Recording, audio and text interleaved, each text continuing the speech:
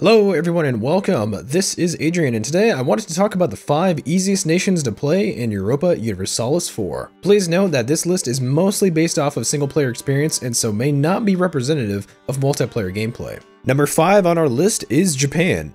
Playing as any of the nations in Japan is relatively easy because of Japan's obviously isolated position from the rest of Asia.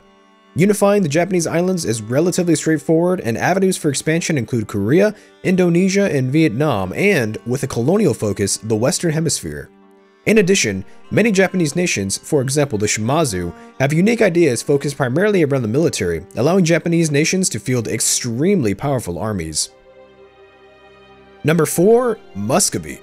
With plenty of vassals and avenues for expansion, Muscovy is definitely one of the easier nations to play in Europa Universalis IV. Muscovite ideas specifically focus on fielding massive armies, so manpower is rarely an issue, allowing Muscovy to form Russia and stretch from the Baltic to the Pacific. In addition, the hordes to the Asian steppes are often at war with one another and rarely unify to oppose Muscovite aggression, therefore making great targets for early game expansion and letting players expand at their own pace. Number 3. Castile.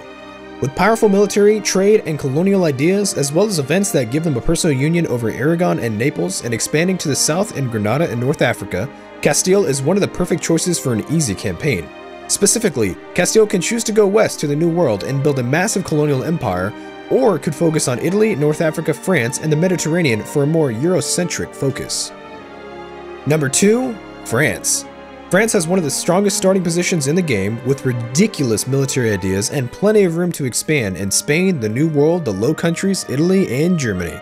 In addition, as the early game is centered on destroying what remains of the English Angevin Empire, France can offer a safe testing ground for new players to practice warfare on the European continent.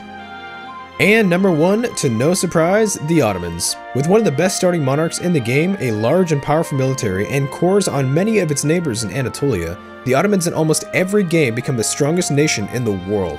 With an early game consisting of Anatolian and Balkan consolidation, and a mid-game focus on expansion into North Africa, Mesopotamia, the Caucasus, the Black Sea, and even Germany, the Ottomans are by far the easiest nation to play in Europa Universalis IV. As always, thank you so much for joining me today. Please make sure to like, subscribe, and comment. Let me know whether you agree with this list or whether I am missing out on something, and I'll see you guys in the next video.